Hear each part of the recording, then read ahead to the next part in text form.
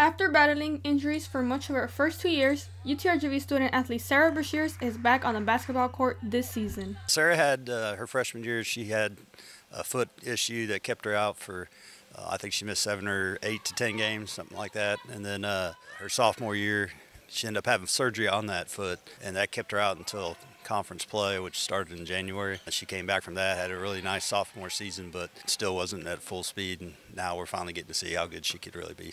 Bershers was limited to playing in just 37 of UTRGV's 50 games her first 2 years, which was hard, but Bershers held out hope that she would be able to return and make an impact. The hardest thing was for sure staying positive. I think that's, freshman year, it's hard anyway. So you're battling, being a freshman, getting used to everything, and then injury. It was tough too, but we have our teammates and coaches to rely on to stay positive. So that's really what helped me get through it. Although Bershers wasn't able to be part of all the action her first 2 years, she is now a regular starter, averaging nearly 20 points per game.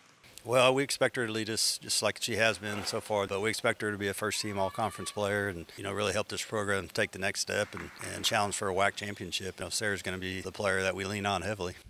I think my IQ has helped get everybody else involved as well, because it's a team sport, so we have to get everybody involved as well as do your role. And I think that as the season continues, that I think we'll all settle into our roles better, and then we'll continue to hopefully win some more games.